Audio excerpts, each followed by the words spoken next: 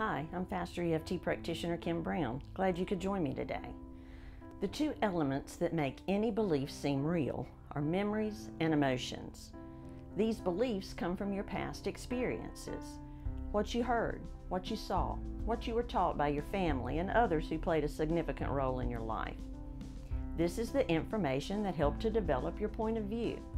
It's the foundational data your brain uses to mold your preferences and your choices.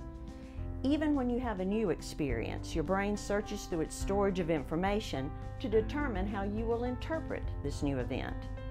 So the meaning you give this new experience, as well as your response to it, is developed from your past experiences, not from this new event. So you fail a test. Someone you deeply love leaves you. Someone you trusted lies to you.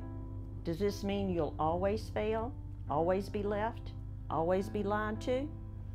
Well, that depends upon the beliefs established by your past experiences. Unless you become aware of your thoughts and the beliefs behind them and change them, you'll likely continue to recreate your same old experiences. The most amazing experience you will ever have is the experience of changing your mind. Consider giving yourself permission to do so. You really are worth it.